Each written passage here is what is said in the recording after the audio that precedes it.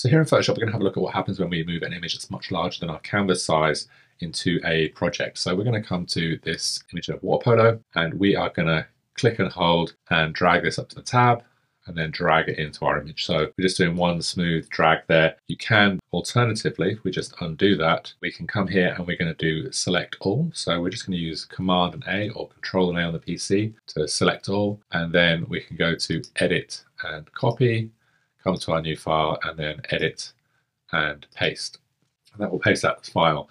Now we'll see that image in the background there. And essentially it gets a little bit tricky to resize that. There's a couple of different options for doing that.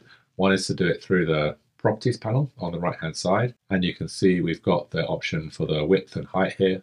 So we can adjust those. And it's quite a nice, neat way of doing it. You want to make sure the lock is turned on. And we're going to hover over the W and just slide that down. So as we let go, we'll see our image getting smaller and smaller.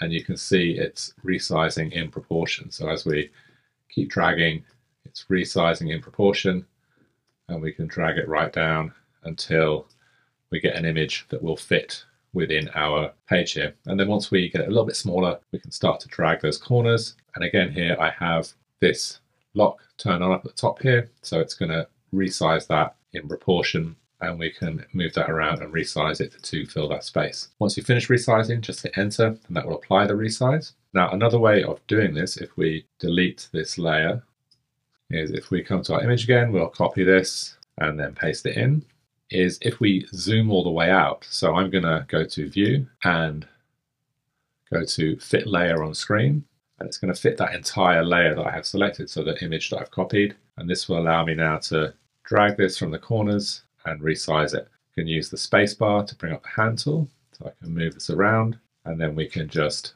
move that until it fits our layer. I'm going to take a step back here again. We'll delete this layer and copy it, and we'll paste it in again. Now I know that this document I'm working with is 1080 by 1080, so I can actually come up to the width and height here. I'll pick the smallest of the two. I'm just going to type in 1080, and that will resize that to exactly the same height as my document. So there's a few different ways in which we can resize stuff. You can see my snapping is turned on, so it's snapping right to the center of that document, and then I can obviously adjust that from there until I'm happy with how it's oriented and kind of it's fitting in that square design nicely with the horizon line nice and horizontal. So quick few tips for how to move an image from a very large photograph into a smaller canvas size in Photoshop. If you do have any questions, then please leave a comment below.